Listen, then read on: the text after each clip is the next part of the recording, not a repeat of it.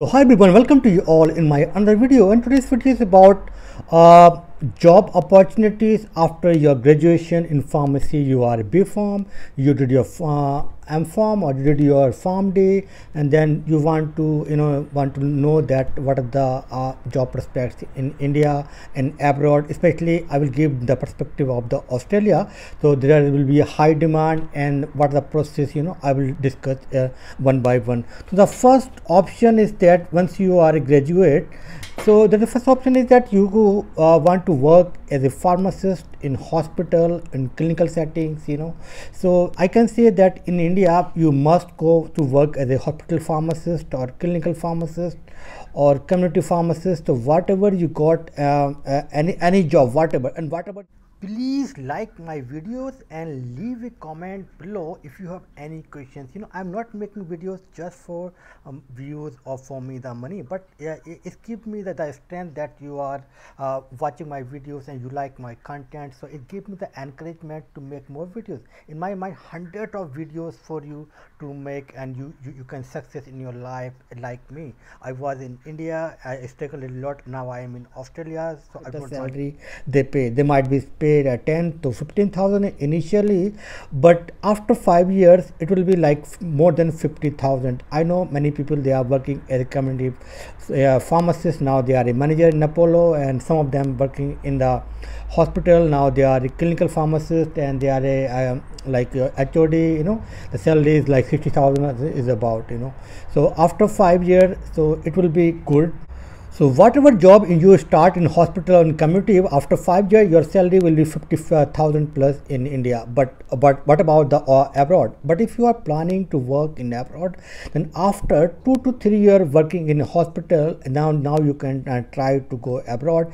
Especially if you are going for any country, for example Australia, US, UK, Canada, even in the Middle East, you need to work in hospital setting. Then it will be good. Many countries even hire without writing an exam, but nowadays lot of competition, because after passing the exams, a lot of people are looking for a job.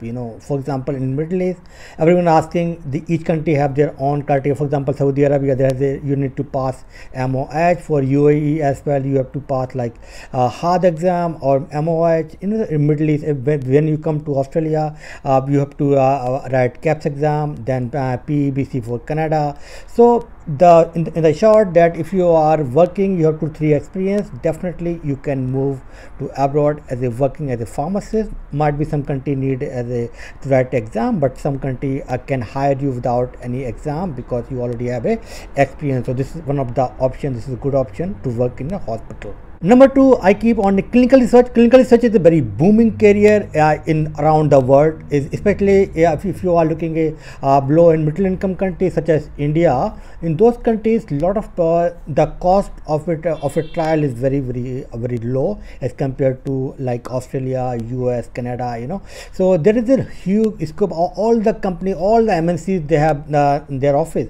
I'm working in Australia in clinical trials, and whenever we have some work, or so most of the people are working in India, and they are given to give like our queries.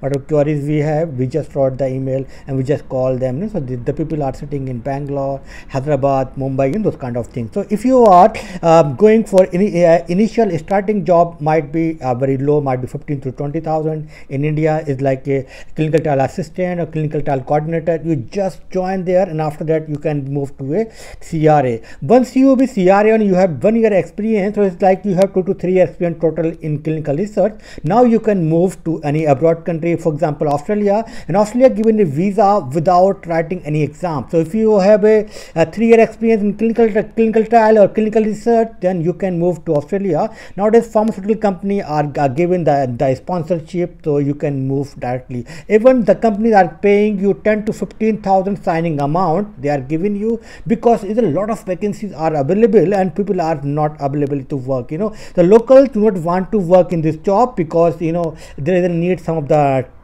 traveling to go to one city to another city, and might be the one state to another state. But company are given very good salaries in Australia. You can make up to the 100,000 to 150,000, the dollars. Like I can say 50 lakh to like 80 lakh rupees, Indian rupees, you can make in clinical trials, and there is no need to write any exam. So this is one of the good options for you. Number 10 is the pharmacovigilance. Pharmacovigilance is very, very good. Again, this is also mandatory for all the pharmaceutical companies. They have to make their own department, whatever they are working in the manufacturing side, or they are selling the medicines, So in the high income countries, the cost of the pharmacovigilance department is very high. So what they did, they are hiring in India as all the companies, especially all the IT companies like Wipro, TCS, all the companies, they are doing this and this PV study, those kind of things, So the PV also have a very good scope in India.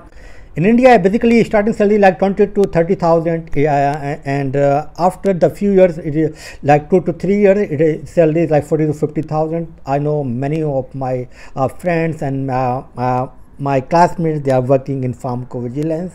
So after you have some experience in pharmacovigilance, even you can move to Australia or any other country. But the problem is that most of the company require a license. If you are registered pharmacist in Australia, there is easily you can move to pharmacovigilance, or if you are a registered nurse or dentist, so those kind of things is easy. So I can say that if we are comparing here pharmacovigilance and clinical trials, the clinical trial is better than pharmacovigilance if you are looking to on the prospect, if you are moving to abroad. And abroad, the salary is very good. Here in Australia, again, like 90,000 to 100,000 on an average, the pharmacovigilance professionals, they are making.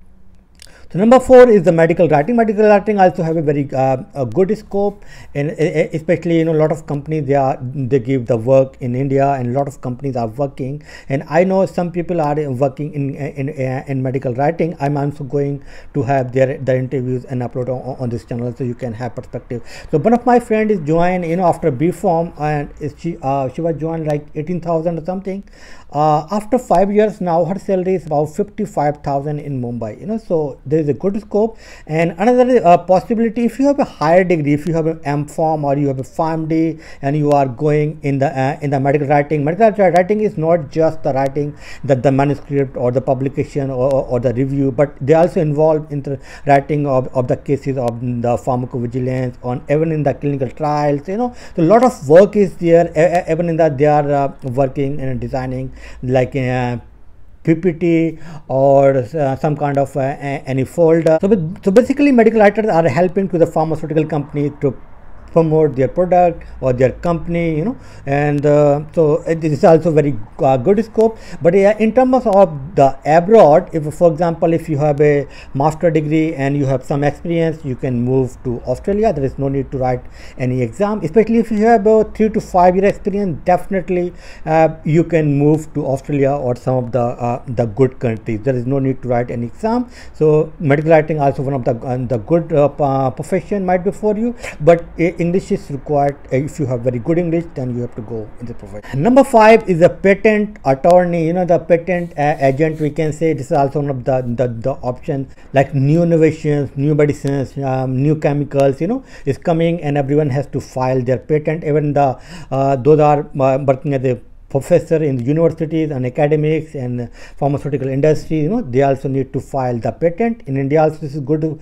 option. The salary is like 25 to 30,000 initially, but after some time it might be 40 to 50,000. Even you can be like, if you have a BPharm, then plus you can go for a LLB or a lawyer. Is also one of the good combination if you want to be successful in the IPR field. But in the perspective of the abroad, so each country have their own regulations. So if you have experience working in India, so it's a little bit difficult for you to move to abroad, because you do need to learn the new things here. But if you have some experience and you are coming to Australia for a master degree or something, then it might be a very good option for you. So these are the 5 options best for you if you are to work and earn in money in the good way in India and अगर आपको ये video पसंद आया तो इसे like करें, comment करें और सब्सक्राइब करना ना भूलें और बेल आइकन पे ज़रूर दबाएं ताकि आपको नेक्स्ट वीडियो की नोटिफिकेशन मिलती रहे।